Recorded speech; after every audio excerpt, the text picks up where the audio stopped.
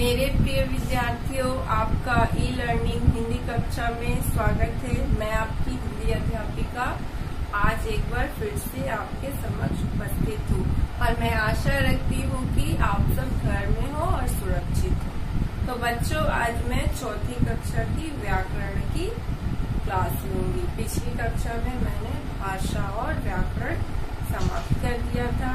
आज मैं आप लोगों को एक नया पाठ पढ़ाऊंगी जिसका नाम है शब्द। तो आप लोग अपने पाठ्य पुस्तिका की पृष्ठ संख्या 22 निकालिए और देखिए, यहाँ एक चित्र दी गई है जिसमें एक शिक्षक कुछ शब्द बोल रहे हैं। उसकी मदद से विद्यार्थी एक एक शब्द बना रहे हैं। तो बच्चों, बहुत दुख की बात है कि आप लोग मेरे समक्ष नहीं हो, नहीं तो मैं भी आप लोगों के साथ शब्दों की अंताक्षरी जरूर खेलती। तो देखिए, यहाँ शिक्षक बच्चों से क्या बोल रहे हैं। आज हम सभी शब्दों की अंताक्षरी खेलेंगे। मैं एक शब्द बोलूंगा और आप सभी एक एक करके शब्द के आखिरी वर्ण से नया शब्द बनाएंगे। शिक्षक विद्यार्थियों से बोल रहे हैं, मैं एक शब्द बोलूंगा, उसकी आखिरी वर्ण से आप लोगों को एक एक शब्द बनाने हैं। तो पहला शब्द है आराम।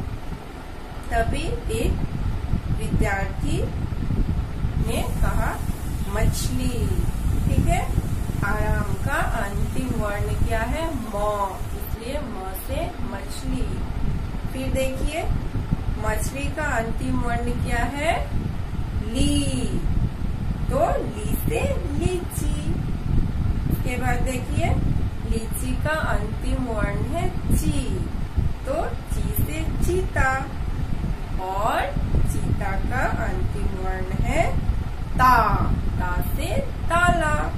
ठीक है, अभी आप सबने शब्दों की अंताक्षरी खेली, जिससे हमारे पास कितने सारे शब्द इकट्ठे हो गए। परंतु कई बार हम जल्दबाजी में वर्णों को आगे पीछे भी जोड़ देते हैं, जिससे सही शब्द नहीं बन पाते। तो आप लोगों ने देखा कि अंताक्षरी में बहुत सारे शब्द इकट्ठे हो गए हैं, परंतु कभी कभी ऐसा होता है कि हम लोग जल्दबाजी में वर्णों को गलत जगह पर लिख देते हैं, जिससे शब्द नहीं बनते। आइए जाने कि गलत अथवा निरर्थक शब्द कैसे बन जाते हैं। अब हम लोग जानेंगे कि गलत या निरर्थक शब्द कैसे बन जाते हैं। जैसे कि आप लोग देखिए पृष्ठ संख्या 23, यहाँ कुछ चित्र दिए गए हैं और उनके नाम, जैसे किला, बाजार, सर्दी, जोकर। ठीक है, अब देखिए बच्चों, ऊपर जो चित्र दी गई है उनके नीचे लिखे नाम शब्द हैं। जो चित्र दिए गए हैं उसके जो नीचे लिखी गई नाम है वो सारे ही शब्द हैं। ठीक है, यह शब्द वर्णों को मिलाकर बने हैं।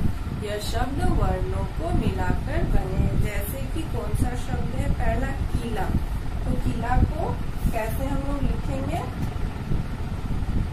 क में हलन, या छोटी की मात्रा है इसलिए छोटी। ठीक है, जोड़, या लौ में आ की मात्रा है इसलिए लौ में हलन जोड़ आ। तो वर्णों के मदद से क्या बना? किला। ठीक है, उसके बाद देखिए, अगर इन्हीं वर्णों को पलट दे तो शब्द बनेगा।